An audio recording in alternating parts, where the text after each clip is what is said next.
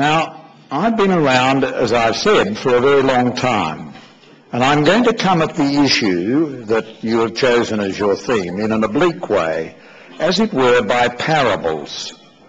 And I want to start by saying that the remarkable age of technology in which we live, that the Minister outlined, and he quoted the different ages of technology into which we must position our age. They reach our time with a unity that we don't always recognise or think about. To win the war, the Allies had to develop a nuclear weapon and secure the remarkable power of nuclear fission. To deliver that weapon, they had to develop rockets. And to develop the rockets and the complex mechanics and technology that they had to develop microtechnology, which would squeeze into smaller and smaller spaces the messages and send the signals that would deliver the weaponry. And when they developed that technology, they developed the technology that would then soon thereafter become absolutely instrumental in the research that led to the unfolding of the human genome.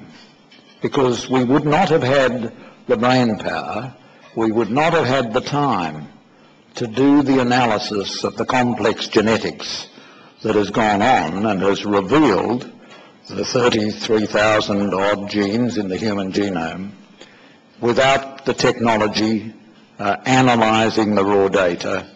And so all the technologies, nuclear fission, informatics and biotechnology, are united.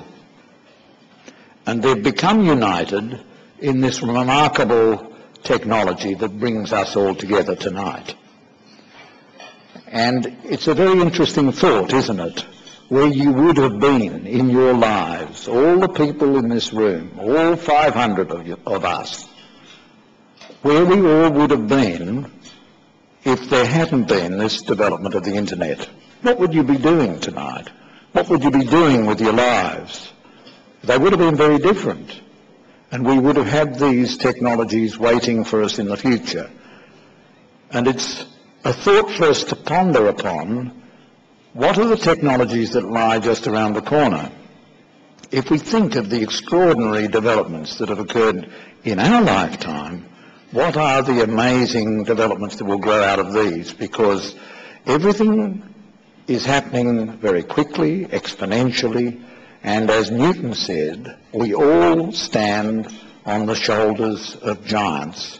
We stand on the shoulders of those who went before in developing the technology that is the basis of your livelihood and your work and your fascination, and that is so important for our economy, for our imagination, for our well-being, for the pursuit of happiness, which Jefferson in the Declaration of Independence said was the proper question, a proper pursuit of human beings. Now, I first came into contact with your technology when I was serving in the Law Reform Commission. And I was chairman of the Law Reform Commission, the first chairman, from 1975 until 1984, when I went back into the courts as President of the Court of Appeal of New South Wales, and then in 96 I became one of the 7 justices of our final national court, the High Court of Australia. But back there in those days in the Law Reform Commission, a government changed, and the incoming government, the Fraser government, had a commitment to act on the protection of privacy. And the new Attorney General, rather like Senator Conroy, was a man of intelligence, energy, imagination and gifts, and he was determined to get Australia into the action on protecting privacy. This was Bob Ellicott.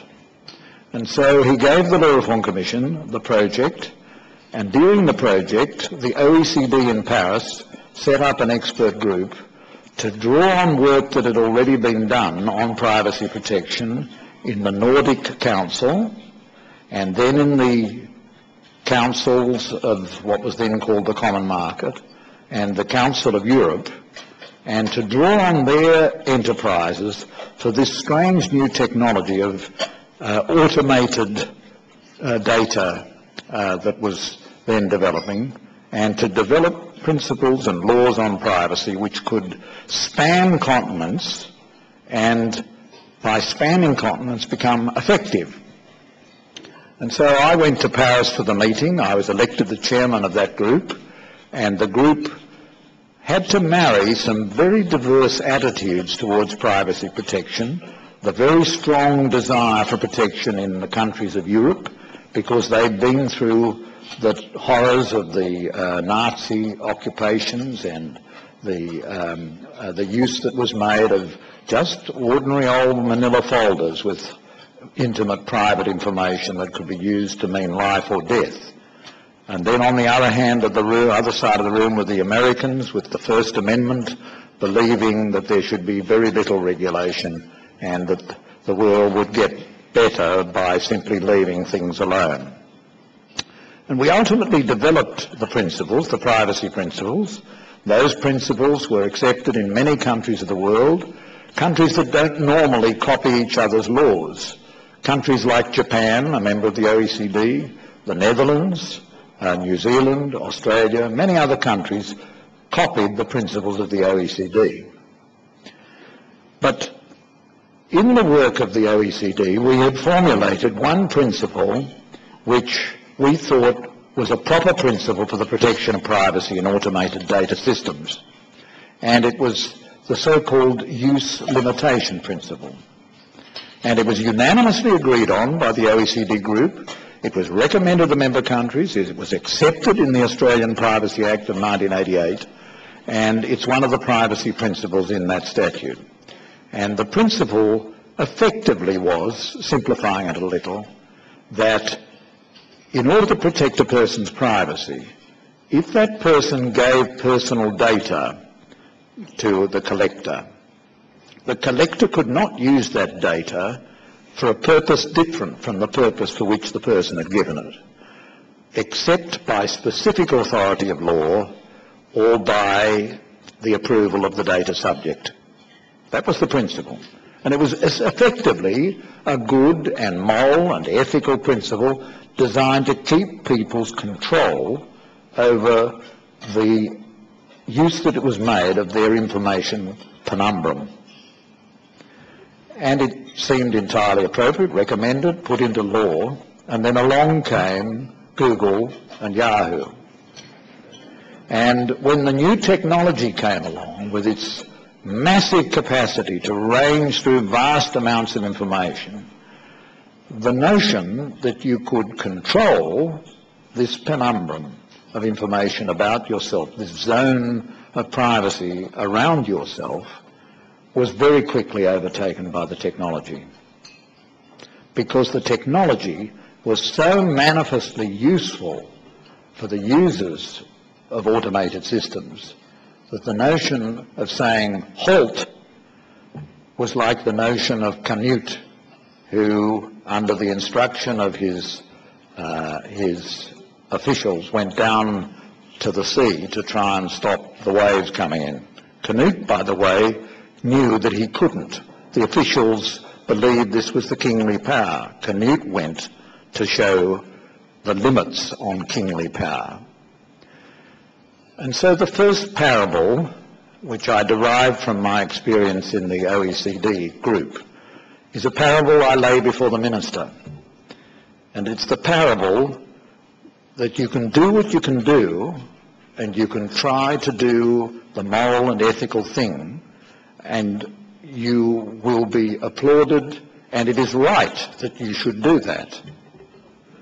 But in the end, with a technology as vibrant, as energetic, as dynamic, and as changing as the technology of the people in this room, there will ultimately be limits, because the technology will outspan in its capacity the imagination of even the most clever lawmakers, and you can get the best experts and the best information, the best data, and tomorrow it can be overtaken by advances in the technology. So there is no final word.